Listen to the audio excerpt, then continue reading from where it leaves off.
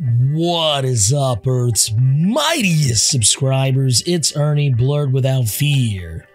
Welcome back to the channel.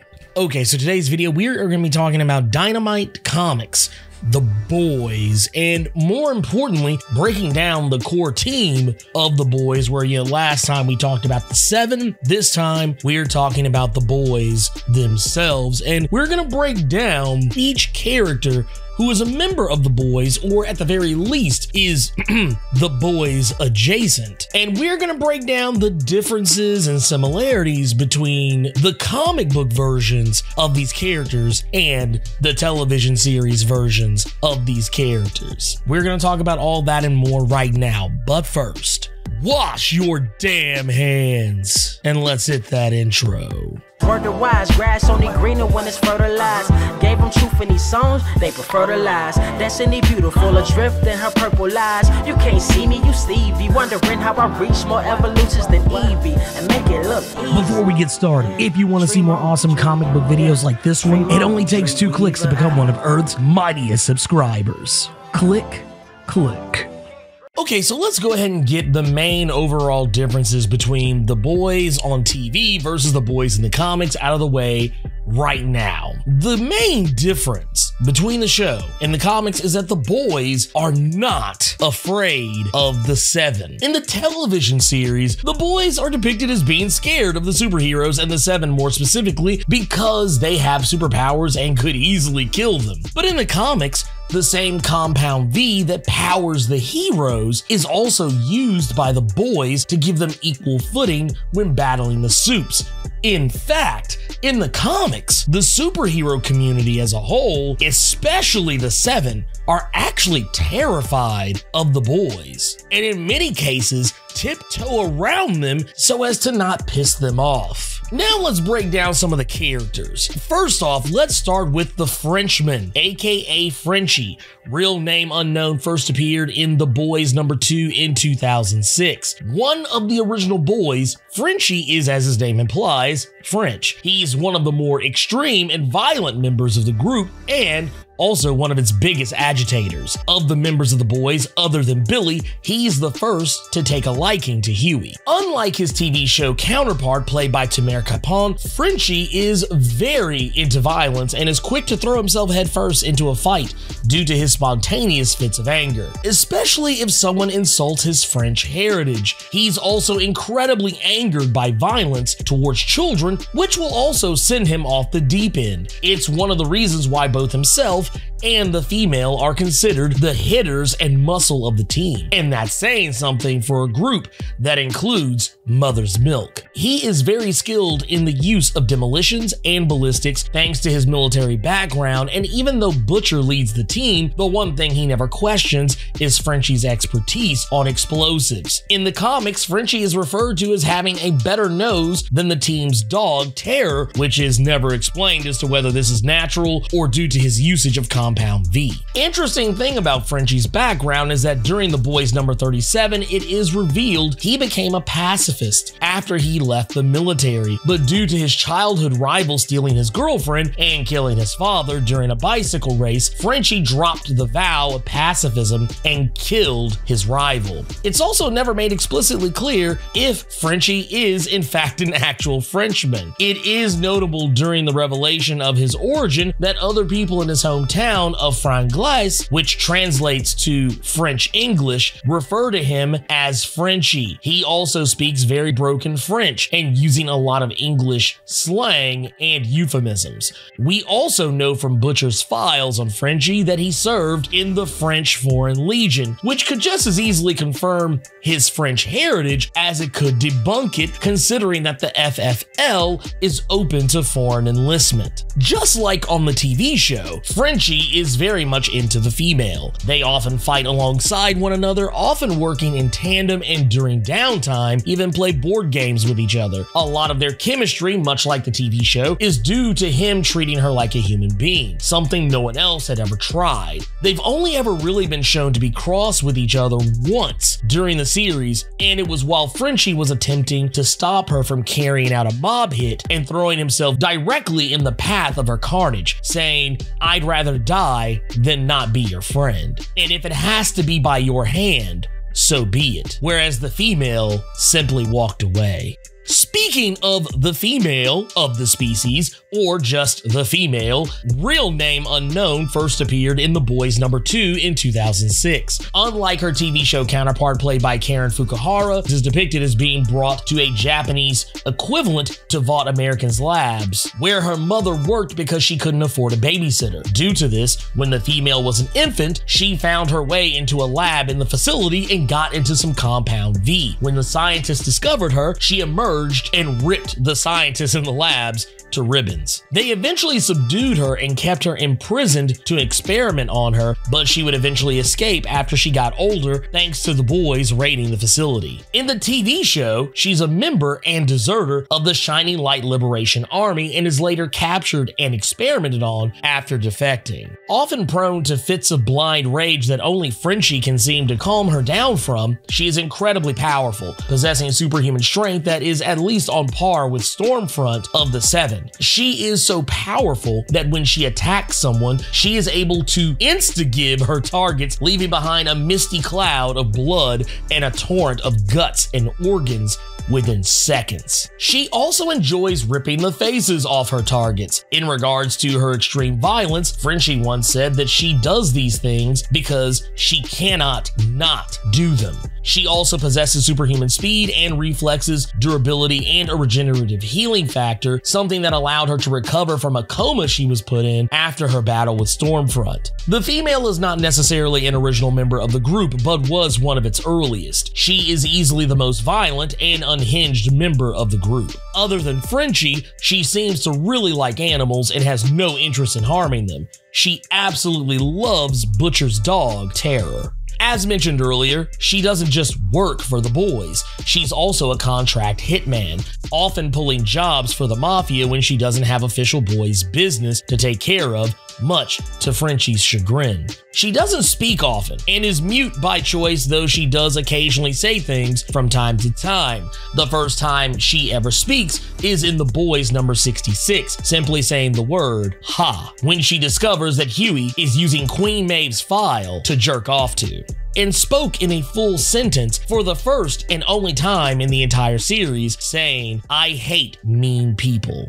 Next up is Lieutenant Colonel Greg D. Mallory. He is mentioned multiple times throughout the run of this series, but is never formally introduced until The Boys #49 in 2010. Unlike his TV show counterpart, Grace Mallory, played by Layla Robbins, in the comics, Mallory is a man and in his 90s. He's also the first test subject for the current version of Compound V. The usage of Compound V keeps him looking young, seemingly in his late 50s or early 60s. By the start of the series, Mallory is already retired and seemingly operating as a background figure. Mallory is a World War II vet, ex-CIA, and also a founding member of the Boys. Mallory founded the team in response to being present during the Battle of the Bulge, where Vought used superheroes in the military and the entire battle was botched as a result. Their lack of discipline and ability to simply follow orders led to the deaths of many, and it drove Mallory to fight back against Vought. Similarly to the TV series, Vought is trying to get superheroes into the military as an angle for the first and second season of the show as an homage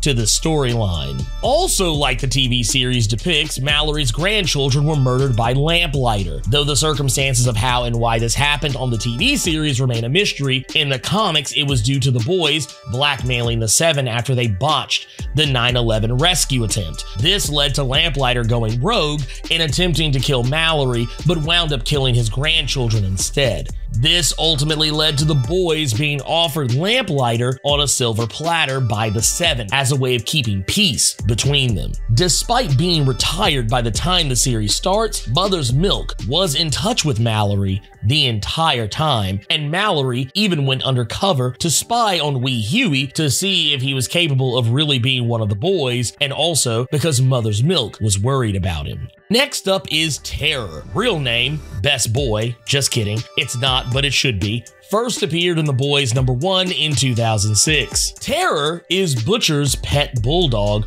who tends to go on missions with the team. He's been trained to hump anything he's pointed at on command and violently. All Butcher has to say is "F it." Billy is very particular about this little puppers, and rightfully so. He's sweet and adorable when he's not trying to ram his red rocket in you.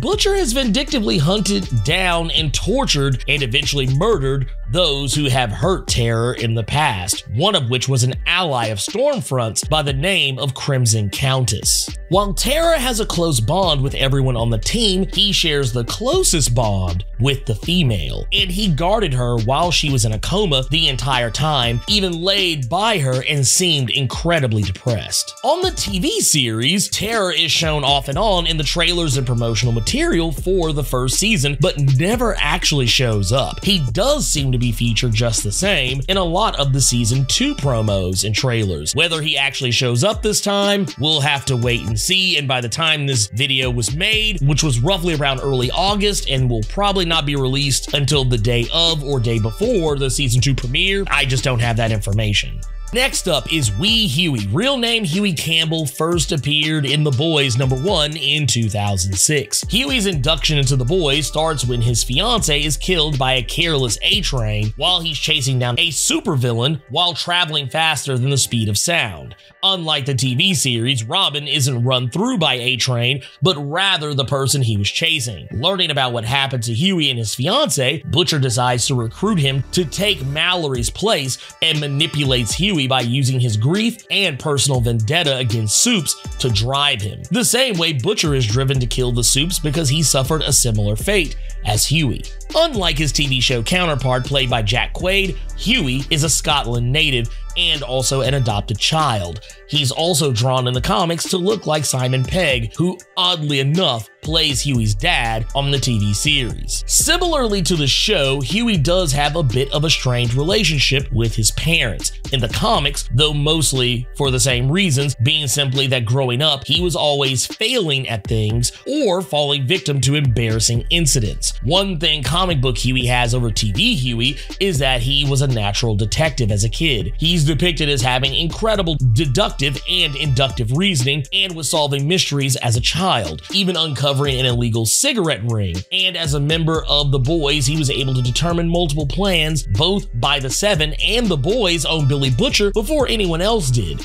Of the Boys, Huey is the least suited for field work. He never gets a taste for the fighting and killing the way the others do. He hates it and never really gets used to it or accepts it. In fact, he vehemently hates it and grows even more intolerant of it as the series goes on. The first time Huey takes Compound V, it is, in fact, without his permission. Unlike Butcher, Huey, despite the grief caused to him by the superhero community, actually manages to have decent and even in one case a successful relationship with superheroes, namely Starlight, who he accidentally begins dating, not realizing who she is. He's also fought for and defended superheroes against other superheroes, something that has royally angered Butcher, who sees Soups as nothing more than devils who can't be trusted. Huey rarely stoops to Butcher's level. Even when Butcher brings him A-Train, tied up, bound, and gagged, and primed for killing, Huey refuses to kill A-Train, even after all the recordings Butcher provides showing how little A-Train cared about killing his fiancée or the Seven's plans for dealing with the public. The only thing that triggered him to kill A-Train is when he hears that they hired Starlight to the Seven simply to degrade her. One major difference from the TV series is that when Butcher discovers Huey is dating Starlight, rather than use that connection to his benefit, like in the TV series, Butcher tries to break them up, revealing Starlight's sexual assault to Huey and framing it as though she enjoyed it, something that caused Huey, lacking the context of the situation, to become disgusted with her and ultimately leave her, though they would later rekindle their relationship. Another kind of problematic thing that happens in Herogasm #3 is Huey falls victim to Black Noir during an attack and is sexually assaulted by him, with Noir basically shoving his fingers up Huey's rectum, something that would plague him for most of the rest of the series until he could admit it out loud. And even when he did this, it was largely ignored by the boys. Series creator Garth Ennis has often said that Huey is the most relatable character of the series and that he is made to be that way because Huey has a, quotey fingers, total inability to learn from his mistakes and change his ways, which will eventually stand him in good stead. No doubt Huey's tendency to mope and turn inwards is a source of frustration for many readers, all used to comic heroes who learn from experience and develop into fully rounded characters, ready to handle anything.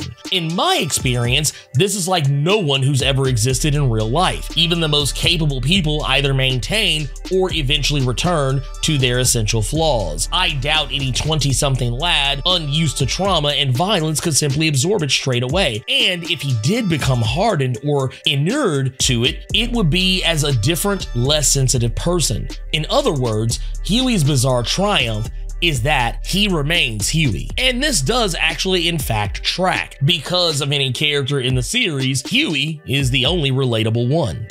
Next up, the Legend. Real name unknown, first appeared in The Boys issue number 7 in 2007. The Legend is technically not a member of the Boys, but he does act as an informant for the team on all superhero matters. The Legend comes off as a bit of a sardonic take on comic book legends Jack Kirby and Stan Lee. More so Jack Kirby, and as one might guess after hearing that, he is a retired comic book writer and editor who worked for Vought American's side business, Victory Comics. His whole job was making the superheroes Vought produced seem even more grandiose and amazing than they already were, and make them like the heroes you see in the comics we have in the real world. As a result of this, he has an infinite well of knowledge about every superhero Vought has ever produced. As one might not expect, despite his work with comics, he actually hates comic books by the time we meet him in the series. Plot twist: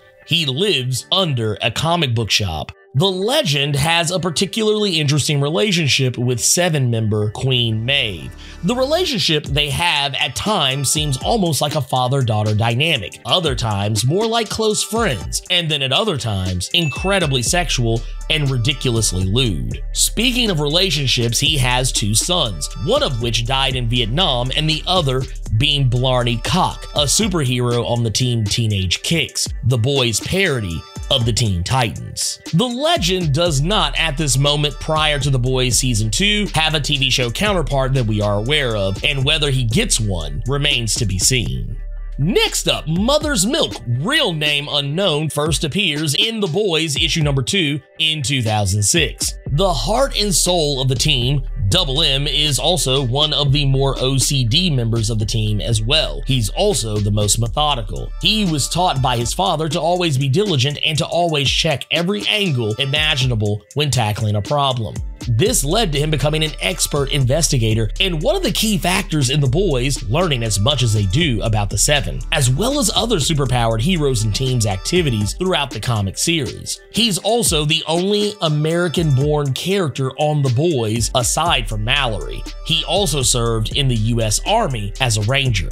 Mother's Milk, other than Huey, is the only other character we encounter on The Boys who actually believes there are superheroes who are trying to do the right thing. He's also one of the only people Billy Butcher is actually nice to. He rarely, if ever, gives Double M the levels of grief and disrespect he gives to everyone else, and Billy respects Mother's Milk more than he does most anyone else. As far as we can tell up until this point, one key difference between Mother's Milk in the comics versus the version of him played by Laz Alonso on the Amazon Prime TV series is that he's also the only member of the Boys to actually have been exposed to Compound V since the day he was conceived. Not unlike the members of the 7, though his introduction to it comes about a little differently. His mother worked in a factory that once belonged to Vought American and was used to create Compound V. This factory was never properly decontaminated after it was re-outfitted, leading to her eventual contamination with Compound V. As a result, both Double M and his brother were exposed to it, and his brother developed mental disabilities due to this. This led to Mother's Milk having to have regular doses of Compound V in order to live. How he achieved this was drinking his mother's breast milk, still contaminated with the substance. This is something that, as a full-grown adult, upsets him and even makes him physically ill. He's also got a bit of a breast fetish too, because why not? Double M's brother died as a result of his developing powers at a later age. His body mass grew so quickly in the span of a matter of seconds that his head was crushed by a helmet he was wearing at the time. Even Milk's mother developed powers eventually, turning her into an amorphous blob of a woman who has become more monstrous and inhuman as time has gone on and remembers little to nothing about her life before other than her son, Mother's Milk. Milk would eventually develop powers of his own during his time in the US Army while being a part of a heavyweight boxing program. During a match, he accidentally punched his opponent's head clean off his shoulders due to his super strength suddenly kicking in.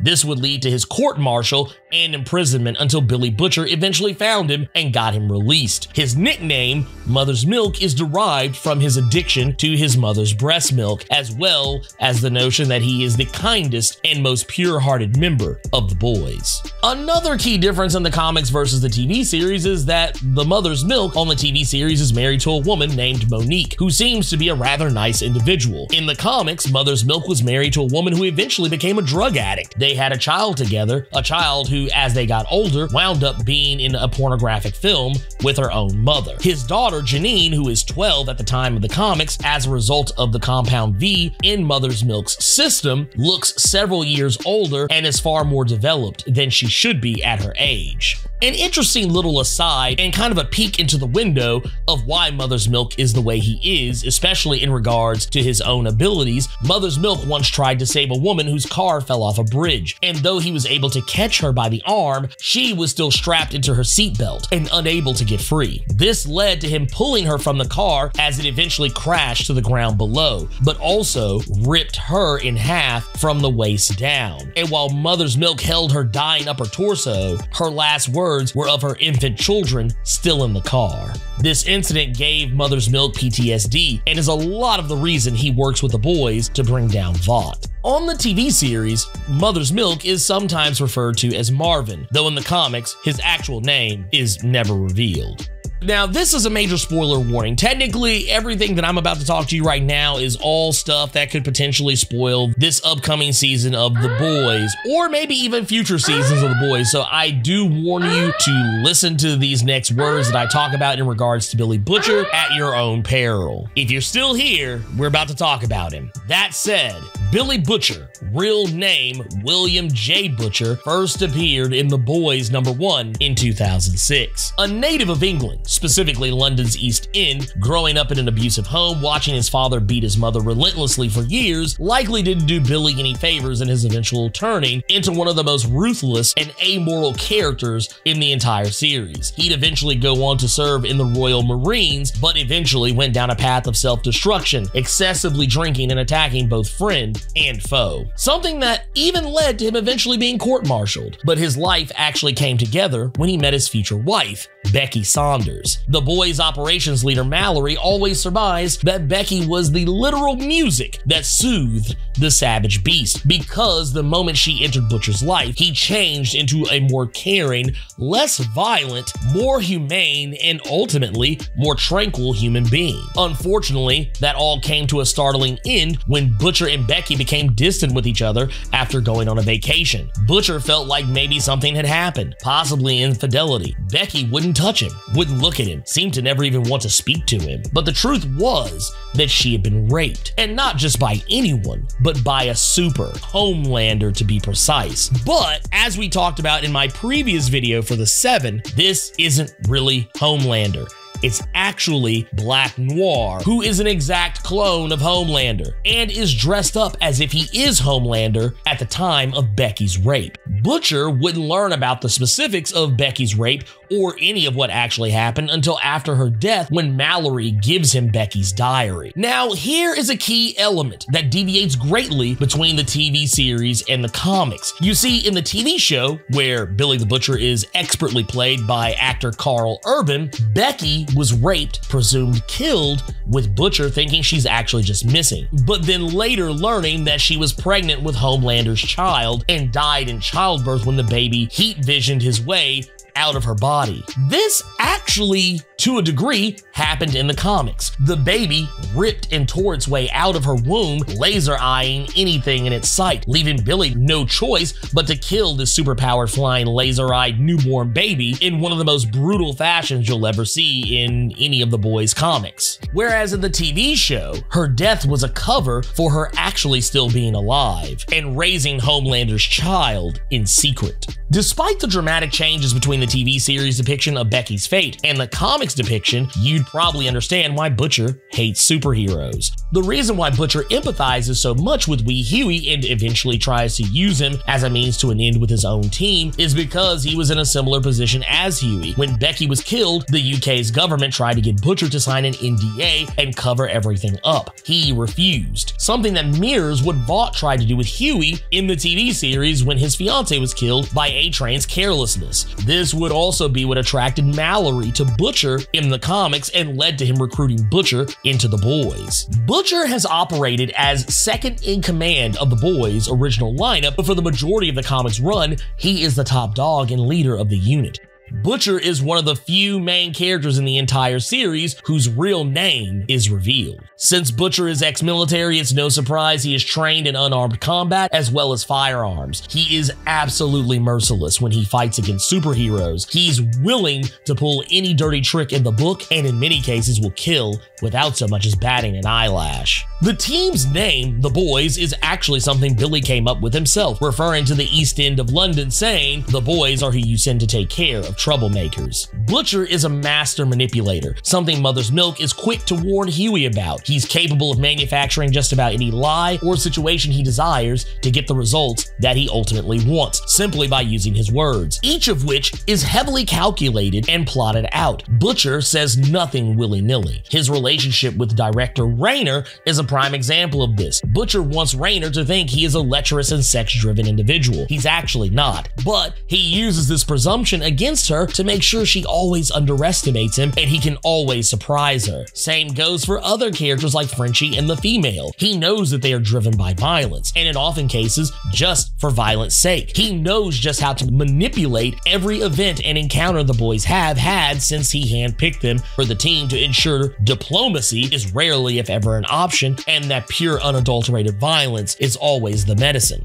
That said, for all Butcher's misgivings, he does actually care about each member of his team, regardless of what they think of him. He genuinely cares about Wee Huey, even though he always places him in uncomfortable situations where he's forced to do things he doesn't want to do, like be violent or kill people. He even manipulates Huey. Even Mother's Milk. Butcher knew how much Mother's Milk's wife was ruining both Milk's and his daughter's life. Specifically his daughter's, with her mother dragging her into a life of drugs and pornography when she was barely a teenager. Butcher killed Mother's Milk's ex-wife, ripping her in half before his daughter's eyes and swearing her to secrecy about it. But despite his brutality, he did it for Mother's Milk because he knew how much this knowledge of what was happening to his child would hurt him. He's also not afraid to go solo dolo on missions he thinks he can handle alone, and even some he feels would needlessly risk his team's lives. That said, he does personally orchestrate certain events that would be very easy to make one believe Butcher is just a sociopath and nothing else, and doesn't really care about any of them. At the end of the day,